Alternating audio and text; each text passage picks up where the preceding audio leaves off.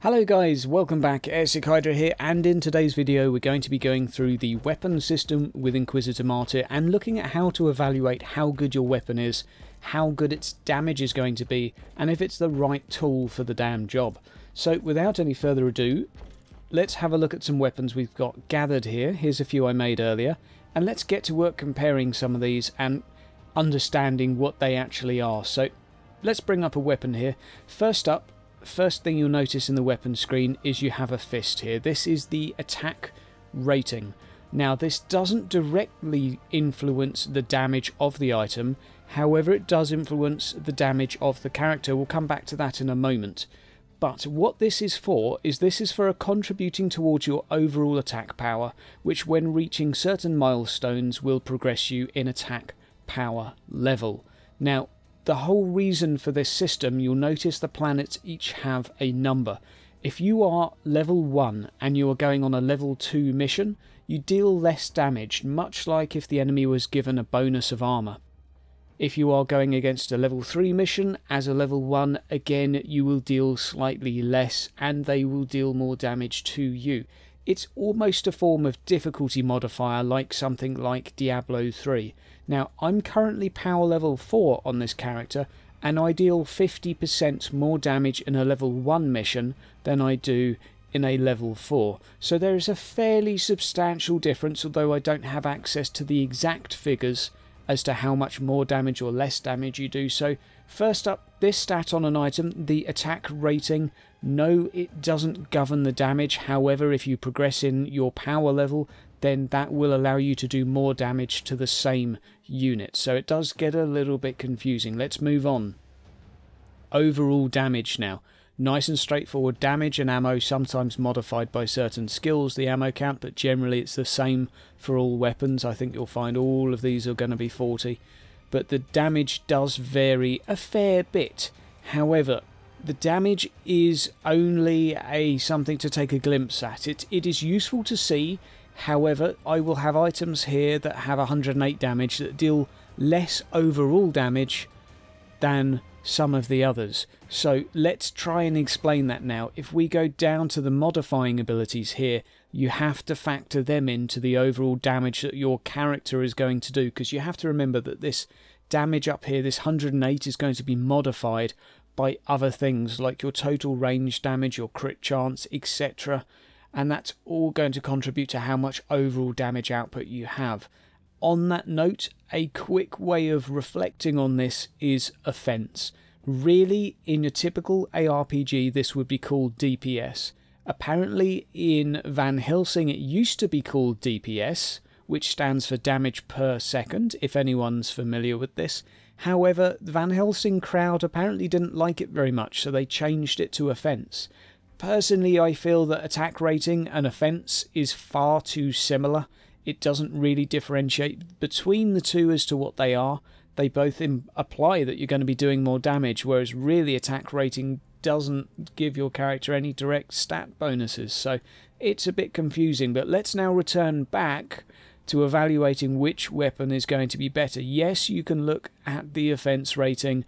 That's absolutely fine. The offense rating will factor in things like plus range damage on the item. So you'll notice this one has plus 4% range damage.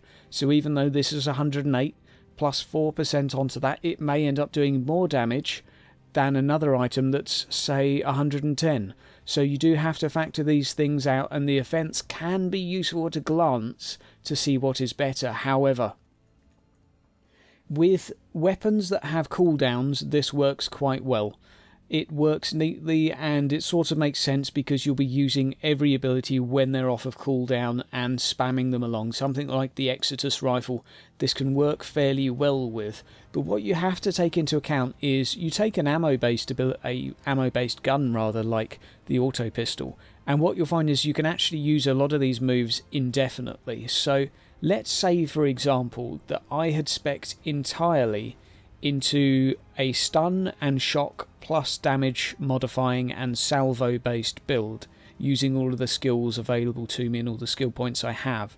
That would mean I would do a great deal more damage to enemies with this attack It may be upwards of sort of 30-40% with some of these abilities. So straight away, even though you might realise this one over here has 238 damage per second, this one has 216 damage per second, this one, once modified, may end up being even greater. So here, what it's worth doing is taking this weapon, seeing how it actually is on the character. So now I've equipped it, it will actually modify it with all of these skills and other such things I have, and now you get an actual impression as to if it's any better. You see it's 316 with this now, so even though that this very same weapon, if we swap it back over off of my character, 216. So you see, when you equip things, it does change the actual weapon's modifier. So just comparing them on paper isn't actually sufficient because it doesn't take into account your character. You'll notice all of these have a fairly static 210 to 216-ish damage for this one ability. As soon as I put it on my character, it'll be amplified a little bit more in accordance with the skills I have. I know I've explained this about 3 times now, I think, but it's something really important to actually get the hang of, rather. So yes, it's true, you can just look at the offense rating, but you have to consider your build. The offense rating will be based on a combination of all 4 abilities, whereas you may just be looking to use one particular ability.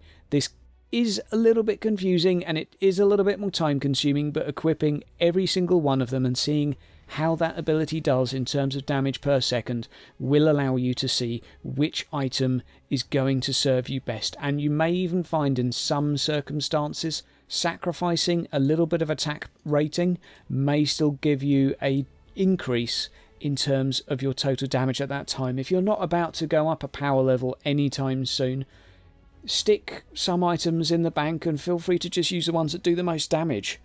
There's no advantage of being 9/10 of the way to power level 5 compared to 1/10 of the direction to level 5. Until you hit 5, you might as well be using the weapon that actually deals the greatest amount of damage. So don't necessarily focus on stacking all that attack rating. Keep the items by all means, but there's really no need to equip plus attack rating items just because it gets you that little bit further along the bar.